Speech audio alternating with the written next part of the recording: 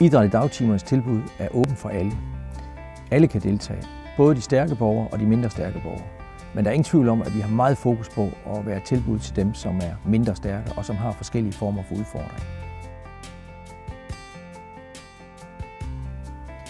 Eksempelvis har vi et meget tæt samarbejde med sundhedssektoren. Og et eksempel på nogle tilbud, som har noget med sundhedssektoren at gøre, kunne være motion for kræftramte, motion for senhjerneskadede, motion for folk med lungeproblemer eller motion for folk med udfordringer på ryggen.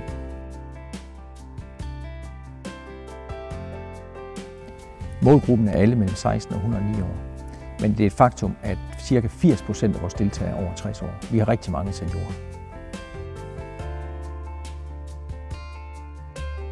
Et godt eksempel på en alternativ idrætsaktivitet kunne være stolemotion. Rigtig mange borgere, når de når en vis alder, så har de problemer med helbredet og med det fysiske. Og der er stolemotion en fantastisk aktivitet. Man kan virkelig skabe glæde, og man skal ikke undervurdere. Man kan faktisk lave rigtig mange fysiske aktiviteter, hvor man får pulsen op og sved på panden. Og så er det sjovt, og så giver det mulighed for livslang idræt. Der er ingen tvivl om, at det primære er motion i idræt i dagtimerne. Men hvis man smører de enkelte deltagere, hvad er det, der gør, at du synes, det er sjovt at komme her?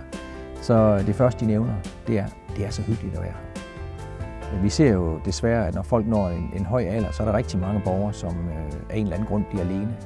Og der er vi slet ikke i tvivl om, at vi er med til at dække et kæmpe hul.